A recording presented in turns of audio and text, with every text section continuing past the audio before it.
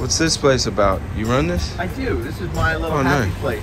It's called Studio Pick. My last name's Pickens, so I popped it off of there. And I've been an art teacher for 35 years and decided to pivot into my own little storefront.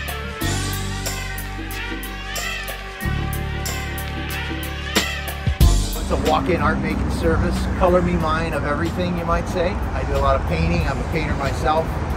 And so I offer camps and just and some Saturday morning stuff. But mostly I'm here so that I can give people an opportunity to reintroduce themselves to art. A lot of people, there's somewhere they tell me when they walk, oh yeah, last thing I did was in 10th grade. And that's the last thing. And so I can't resist launching them into something that I know is going to be successful. That's beautiful. Thanks, brother. That's beautiful. So like this kind of thing. You can't really control these so much. This is acrylic pour painting.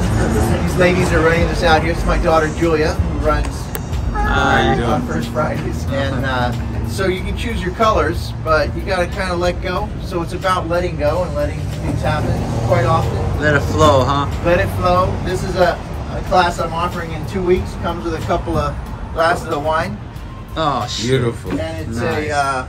It's basically teaching you how to mix colors and play a little bit. This has a lot of tape involved and glaze and different layers. So that's a lot of fun. And I do a lot of this giant chain pull painting, this technique, which people can knock one of those out in about 5 to 10 minutes.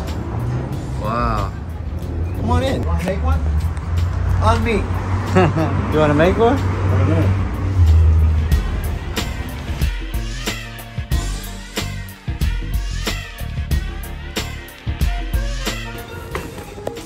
Okay, so we're going to make one of these guys, these chain pull paintings, this technique.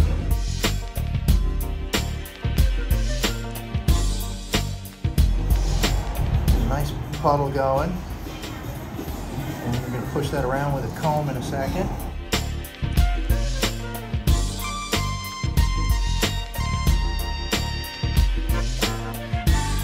And then you're just going to kind of do this, and you want to push it around until you get the surface covered, and then you can start busting it off the sides. And I'll give you a brush if you want to paint the edges.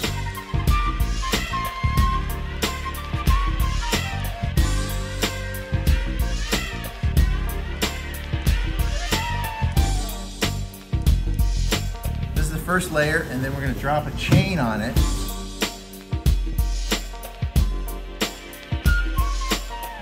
And just drop it, don't pull it. Okay. Yeah, just drop it. There you go. So now, I would actually recommend maybe pulling it this way since you got the more interesting stuff up in here.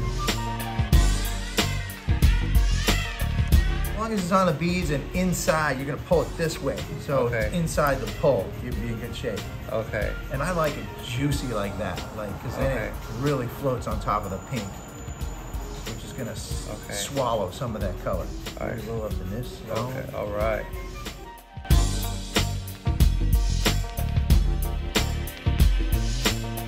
That's perfect, dude. All right. And then you're gonna pull this like this in this direction, and then just keep pulling it off. And I would do it like, hold your fingers like this, your left hand, upside down peace sign, and it kind of guides the beads, and you don't even have to, you can just pull. All right, I can hold it. Okay. Sweet. You can drop that in the box if you want to grab it a little closer, a little further up. Beautiful, dude. That looks badass. Oh yeah. Boom. Who designed this? What the fuck? Who came up with the effect with the beads? You? You know, I definitely cannot take credit for that. There are plenty of people on YouTube that do this stuff. I will say this, once I saw the beads, I was hooked and I really explored. But there are a lot of people doing a lot of this kind of stuff.